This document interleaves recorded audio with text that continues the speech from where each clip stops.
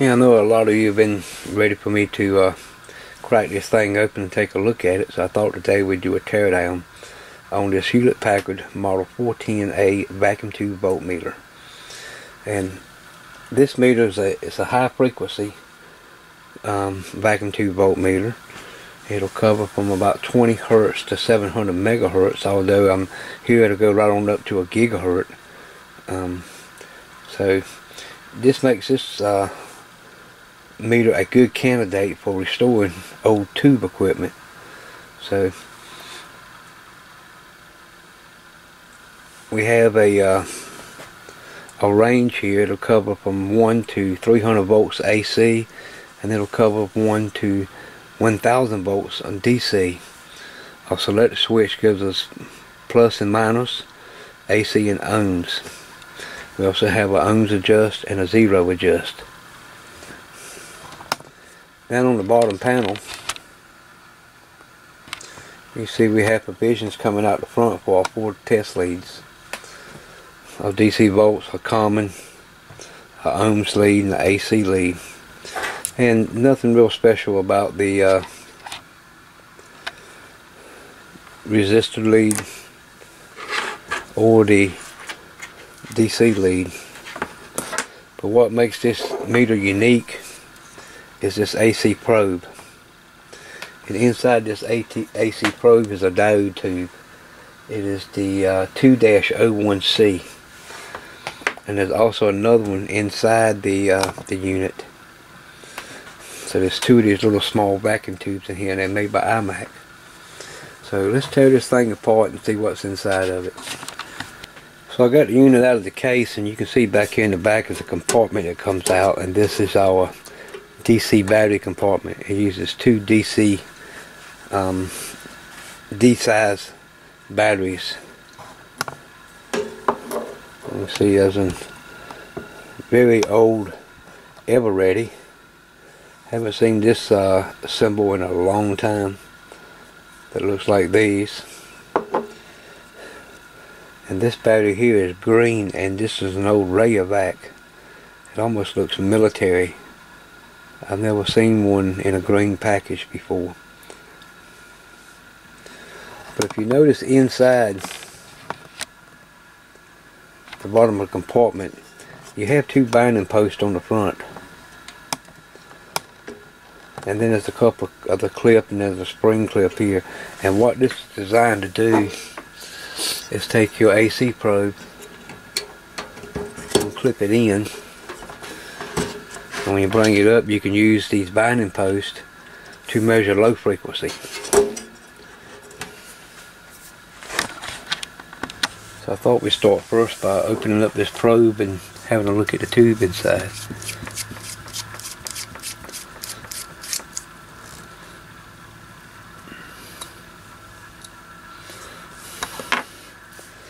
And there it is. There's our iMac tube.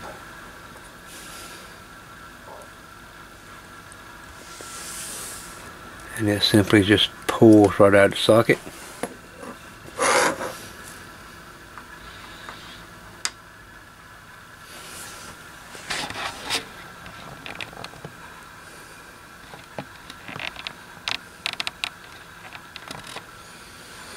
And you can see here, this is our anode in. The bigger ring is our cathode, and the end is our heater connection. The cathode also shares one side of the heater.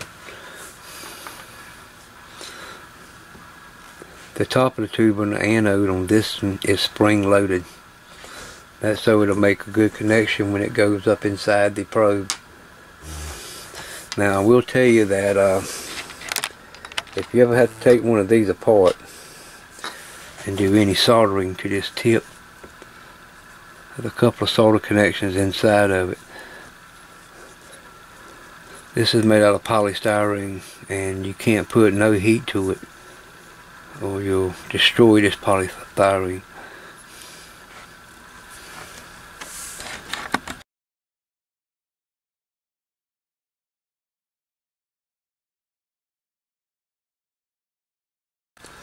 As you can see here on the socket, we have our cathode, and inside you can see our heater connection. And you just line up the tube and push it right in.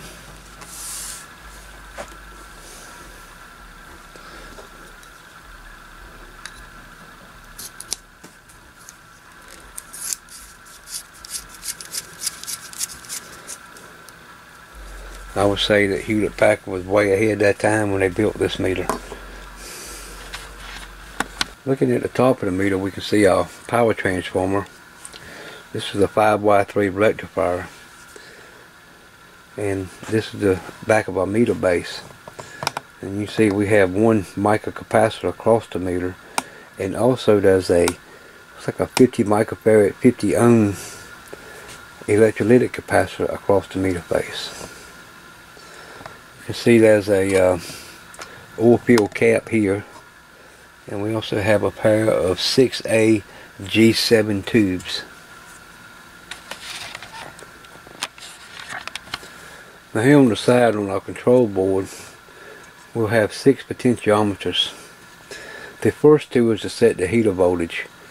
The top one here is to set the heater voltage on our two little small 2-01C tubes, and this sets the heater voltage on the rest of the other 4 connections are our adjustments for our range on our meter scale. As you can see here, we have our range selector switch, and it's all ceramic wafers. All but there on the end we do have a bakelite selector switch, and you can also see these position resistors that's added. Now you got to think, now this meter was made between somewhere between 1945 and 1950ish, somewhere in that range.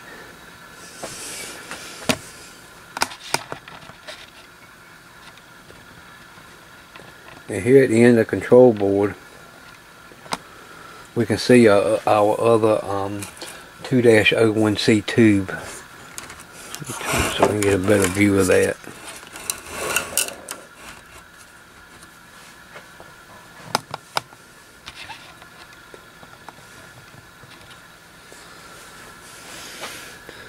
And it's sitting in there, the cathode and the filament has really turned black on this one from oxidation. So that'll have to be poured out and cleaned and tested to make sure everything's okay.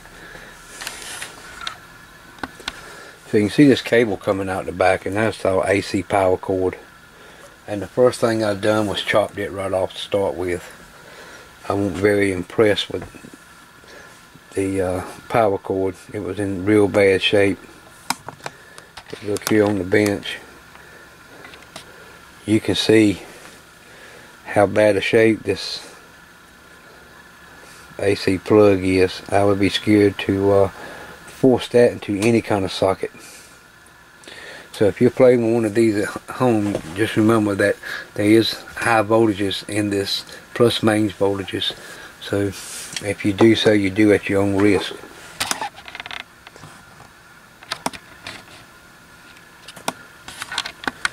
So here underneath we can see the socket for our 6SN7, and I pulled the tube out, and I don't know if y'all can see this or not. I thought that was part of the getter, but you can see right there there's a burnt spot in the tube, and there's no getter underneath of it. But what I did see was a big piece of metal blob that looks like has shorted out from the tube.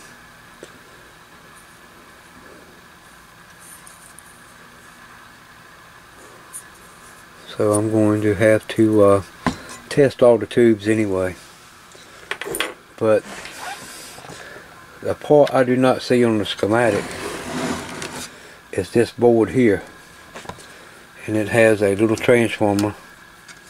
There's 2 capacitors under it, a tube socket, and a variable resistor. This is the wear around variable resistor, and this is the tube that was in it. And schematic does not show this circuit, nor does it show this tube. So I've looked at the tube and I'm not able to find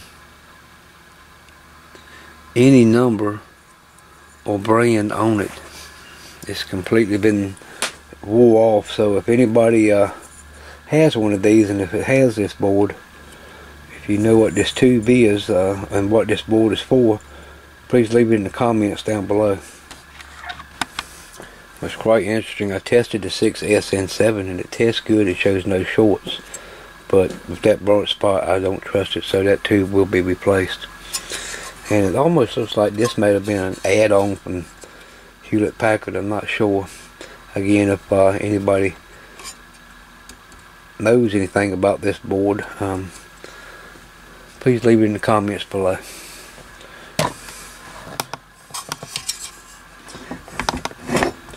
As we can see here, there's another little board in here that has a lot of carbon resistors in it. And here's a big wear around resistor with another resistor in parallel with it, coming off the same terminals. I do not see this in the schematic neither.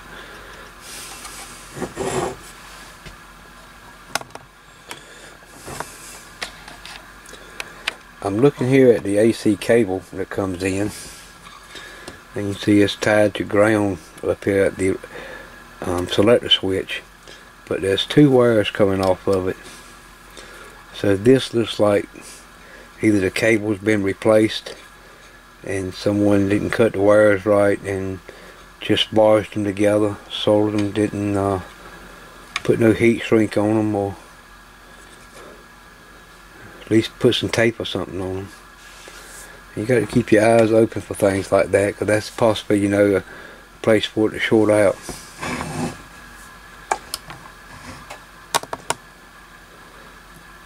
Here under the board is two paper capacitors. Again, I do not see these on the schematic. I'm not sure what they are, but they will need to be replaced right to start with. So here what we got now is a pile of parts. I got the front panel off, and this is our meter. It's a big healthy meter. I don't know if you noticed it a while ago, but on our front panel here we have a calibration tag. And it was last calibrated February the 2nd, 1962 by B.O.M. Thought that was pretty interesting. There's another sticker up here, but I cannot make out nothing on it. No idea what that is.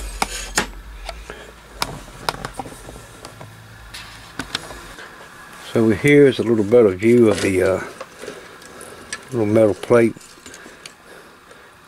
shown before that I cannot find on the schematic.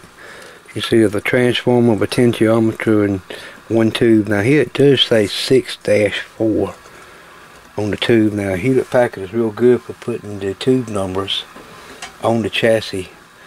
Everywhere there's a tube in here, there's a tube number. On the back of it, we see this big wear around potentiometer, like a diode on the bottom of the tube, one resistor, two capacitors. And it has one wire that comes around to an adjustment on the back of the unit. And we've got a couple of leads coming around over here, one going to ground, and then the two transformer leads going up into the unit. So again, if anybody has any information on this part of the circuit, I'd love to hear from you. Anyway, Hewlett Packard, when they built this, they built nice pieces of equipment back then, even all the way up to the 8640B that I have, which was built by them. A whole lot better than the computer stuff that they're claiming to build now. But I'll link the data sheet and the service manual to this down below if anybody wants to have a look at it. And this is what it looks like when the front panel is off. You see these big, beefy, heavy-duty potentiometers here, where the ohms adjust and the zero adjust, and a big pilot light. The only desoldering I had to do to get this off was the fuse. I had to desolder the wires off in it, and then the switch for the meter just unbolted. So, got a lot of work ahead of me here. I got to go through, do a complete cleaning, and then start testing components, test resistors, test tubes, replace all the capacitors that are electrolytic style. Those paper caps has got to go. There's also a lot of these microcapacitors in here, the big square ones, and like the ones here on the back of the meter. I very seldom see them go bad, but still it's good to go ahead and check them now instead of having to do it later in case one of them has failed. So we'll have to get all those checked out. But yeah, a lot of work. Again, if someone knows what this little board on the back here is, leave that down below. We'll say this is not on the schematic or in the bill of materials. And UPS just left. Dropped off a little package. So I already know that's in. It's from ICOM America. So those that have been waiting for me to get back on the ICOM 745s, I now have the last of the parts to do it with.